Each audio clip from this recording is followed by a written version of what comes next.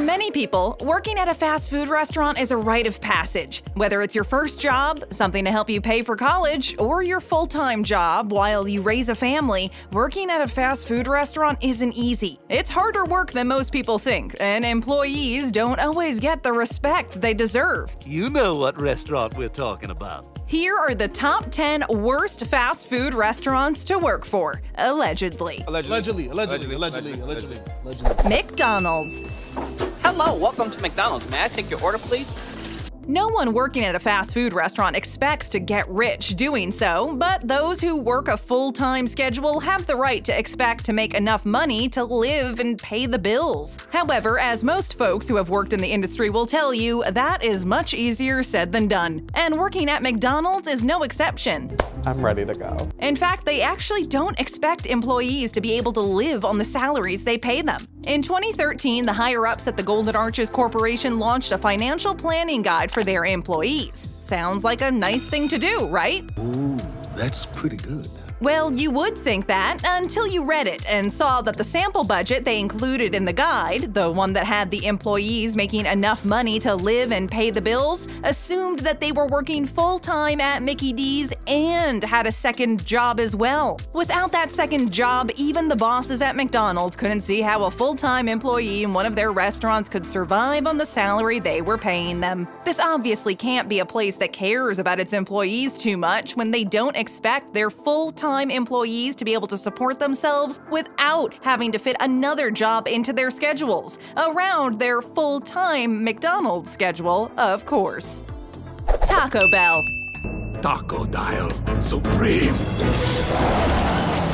Taco Bell has been sued and had to pay fines for underpaying employees for their meal breaks. Despite this, the home of Liv Moss actually has fewer lawsuits against them than most fast food companies. But that is only part of the reason they made the list. The other reason is the actual job itself. You may be wondering, how is working at a Taco Bell different from working at any other fast food joint? Well, Taco Bell has often been called the hardest fast food restaurant to work for because management requires a crazy amount of precision from the employees when preparing the food.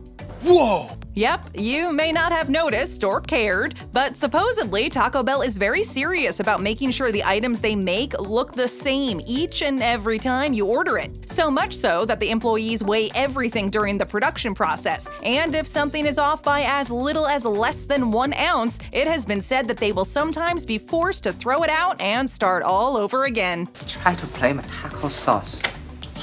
Not only is speed a priority at Taco Bell, one company manager bragged that they can make a taco in 7 seconds, but so is precision. We can actually make a taco in less than 7 seconds. So keep that in mind when you decide to go drop off your CV at Taco Bell. You're hired.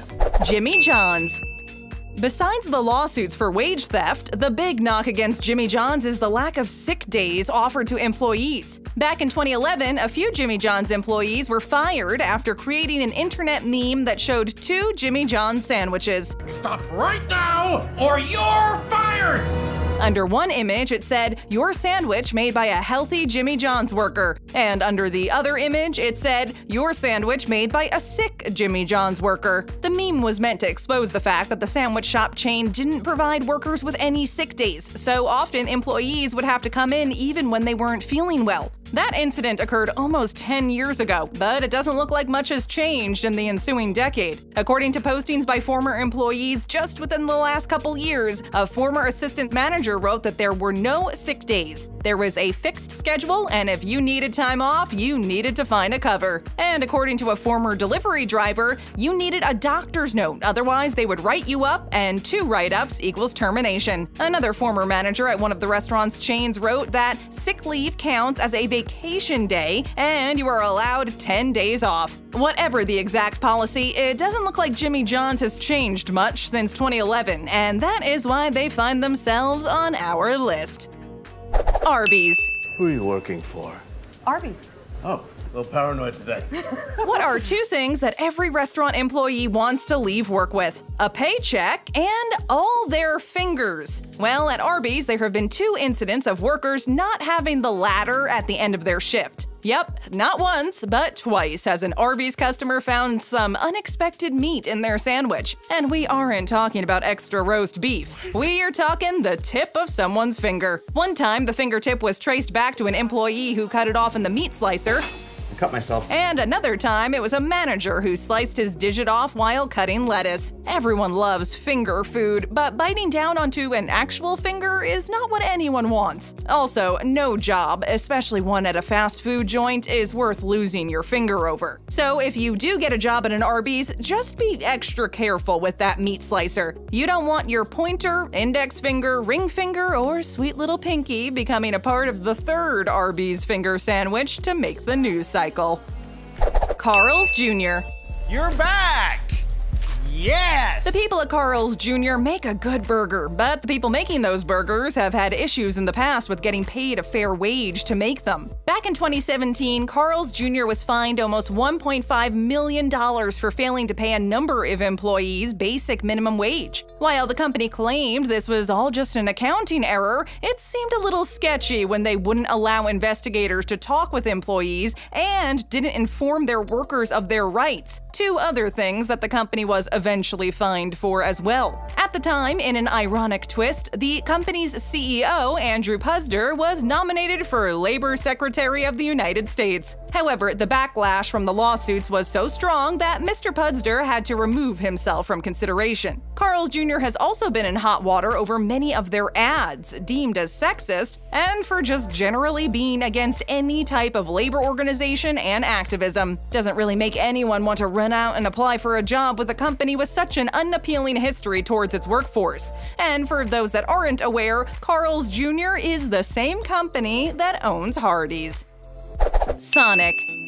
Sonic has some of the funniest commercials of all the fast food restaurants, but the way they pay their employees is no laughing matter. Not funny. Back in 2017, Sonic, after dealing with a bunch of lawsuits claiming wage theft, signed an agreement with the United States Department of Labor to make improvements and comply with federal labor laws. Sounds great, right? Well, it looks like all the agreements and talk of improvements was just paying lip service to the problem rather than actually doing anything about it. Because it was only 2 years later, in 2019, when every single employee at 3 different Ohio locations all simultaneously quit and walked out. The workers made the decision when new management cut their wages from the $8.55 an hour minimum wage to a ridiculously low $4 an hour plus tips. When was the last time you tipped a fast food worker? Well, it doesn't happen very often, so that more than 50% wage cut was obviously never going to be recouped via tips. One has to assume that management knew that, but did it anyway. And if they didn't know it then, well, that is just as bad because it means they couldn't be bothered to actually learn about their employees and the vital job they perform. Either way, the bottom dollar is all that mattered, and that generally doesn't make a place nice for the workers.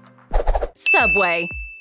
And with pickles, and can you smush it down real flat? Thanks. Subway's tagline might be "Eat fresh," but according to reports, that isn't always what you will be doing if you get a sandwich from your local Subway restaurant. According to people who have worked at Subway locations, many of the restaurants only get 2 deliveries of fresh produce a week. Some stores only get 1, which means that fresh produce on your sandwich isn't always going to be very fresh. As a worker, this can obviously be very frustrating, serving food you know isn't up to expected standards, and having to deal with any customer complaints arising from something you have nothing to do with and can't change. Excuse me, but I'm a sandwich artiste. Now, if you got a problem with it, take your ass down to McDonald's. But what can be even more frustrating is doing it all alone during some of the busiest times of the day. It seems to be a pretty common issue at Subway restaurants, and it isn't hard to find employees posting online about how they had to work long shifts either alone or with just one other employee, when the number of customers coming into the restaurant would have required at least 3, if not more, workers. Now, while your employment at a Subway would be one step to helping this seemingly chronic underemployment issue at the restaurant, it will take more than just you and a few friends to get jobs with the chain in order to improve all the currently understaffed franchises. And with hundreds of Subway locations having closed over the last few years, your job as a sandwich artist might not be as secure as you might have assumed it to be.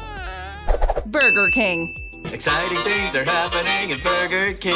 Hey! There is probably nothing more basic when it comes to any kind of employment than getting paid for all the time you work. Even though employees at all fast food restaurants have complained for years about low pay, and most fast food restaurants have faced multiple lawsuits regarding wages, Burger King dealt with an issue a few years back about workers being asked to work without any pay at all. The incident occurred at a Burger King location in Auckland, New Zealand. On a WhatsApp group chat for the location's management and employees, one manager sent out a text telling people that they should finish the work they are doing even if their shift ends. The text said that one employee had finished up some tasks after their shift had ended, and that if they could do it, then everyone could do it. One employee at the time couldn't believe what was being asked of them, took a screenshot of the text, and sent it to various management people in the organization. Basically, they were asking workers to clock out and finish up work, meaning working for free after their shift. Asking employees to stay after their shift isn't always unreasonable. Most people have probably had such demands made of them at work at one time or another. However, it needs to be agreed to by workers and management, and of course, most importantly and obviously to most folks, workers should expect to get paid for any time they are working. As one employment lawyer put it, if on the other hand, the employer wants people to work for nothing after they've clocked off, that's clearly illegal. They can take a personal grievance and claim the lost wages. Dunkin Donuts. Is that the last donut with red, white, and blue sprinkles? Do you like the smell of coffee? Well, you better like it if you plan on working at a Dunkin Donuts. Because according to one former employee, everything you own will smell like coffee. Learn to have Dunkin Donuts specific clothing for work because of the smell. This employee once kept their apron and visor in the car for a week and didn't open the windows. Bad idea. The cloth seats absorbed the smell, and although they didn't notice it, passengers did. But maybe you love the smell of coffee. Maybe, like the smell of napalm in the morning to Colonel Kilgore in Apocalypse Now, it smells like victory. How do you feel about high heat and burning the tips of your fingers? Well, that is what another employee reported dealing with when they were working at a Dunkin Donuts sandwich station on a regular basis. According to this former employee, to work the sandwich station, you only needed speed, fingers that can't feel anything, and the ability to stand the temperatures of hell. Between running around, opening the ovens, and having the bagel toaster in your face, you end up sweating like crazy. It doesn't sound like a fun day at the office. But you do get free coffee and donuts, so it can't be all bad. Popeyes. Cops and firefighters might have to fear for their safety every shift they work, but having to fear for your safety working at a fast food restaurant isn't something one would expect, nor should they. But if you work at a Popeyes restaurant, that might have to be a consideration given several incidents that have occurred at multiple locations across the country. Several incidents occurred just a year or so ago when Popeyes launched their mega popular fried chicken sandwich. The sandwich made a big splash. You most definitely saw the big ad campaign they put out to launch the sandwich. It was an instant hit with customers. So good! Really good. Maybe a bigger hit than the chain expected it to be because reports of ingredient shortages at various locations led to violence, both verbal and physical, against employees from angry customers who really wanted a fried chicken sandwich. There was even a stabbing at a Popeyes in Maryland when one customer cut in line. And even though that violence was not against an employee, having to be in such an unpleasant environment definitely doesn't scream, "Come work here for minimum wage," does it? Order up another great video. Just tap that screen. First time here? Then hit that subscribe button and ring that notification bell.